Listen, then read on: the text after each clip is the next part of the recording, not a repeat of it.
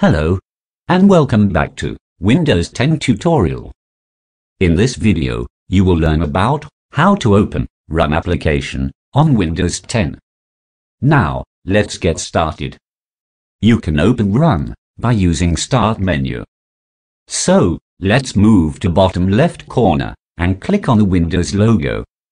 Then, start to type R-U-N, Run. After that, click on the Run app from the search result. Now, you opened Run application. Next method to open Run application by using WinX Menu.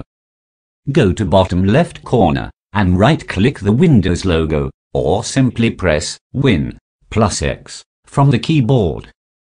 After that, select Run. Then, Windows will open Run application. Next method is by using shortcut key. You can press Win plus R to open Run application.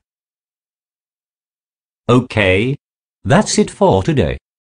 I will see you in next tutorial with amazing and interesting topics. And don't forget to like, comment, share and subscribe to this channel.